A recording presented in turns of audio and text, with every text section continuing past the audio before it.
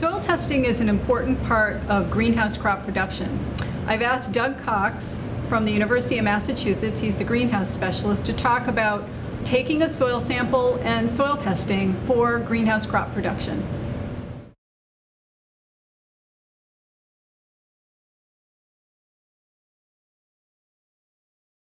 To take a good soil sample, you need to select plants that are representative of the crop and or the problem that you intend to diagnose.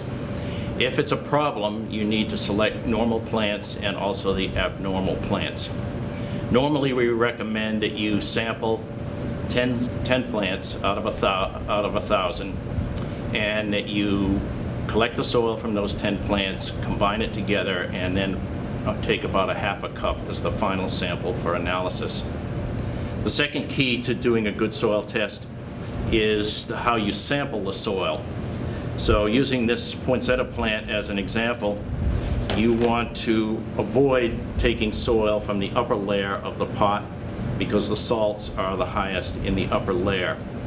You want to take your soil sample either from a large composite sample, which might include all of the soil in one pot, remembering that the plant will be sacrificed when you do that,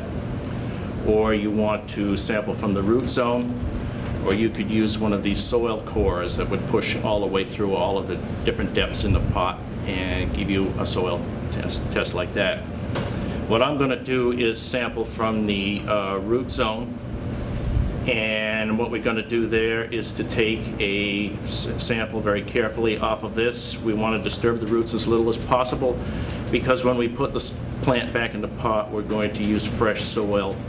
and hope that it will root out and recover from the sampling procedure. You're going to take 10 of these handfuls from the 10 pots that you've selected to sample. You're going to take a half a cup out of that and then put it in a baggie or other plastic bag, and you're all set to save the soil for the analysis. The soil could be sent to a commercial lab, a university lab like the UMass lab on campus here in Amherst, or you could do the testing yourself using the pH pens and some other pH and EC meters that are available to you. If you send the sample to a commercial lab, you want to provide information about what the crop is, what stage of development that it's at, what fertilizers have been used to fertilize it, whether it's water soluble or controlled release fertilizer,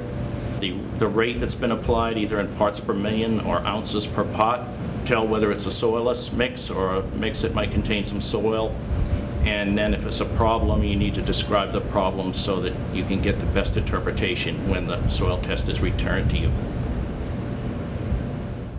More information on soil sampling, soil testing, analysis, and interpretation is available on the UMass Extension Greenhouse Crops and Floriculture website.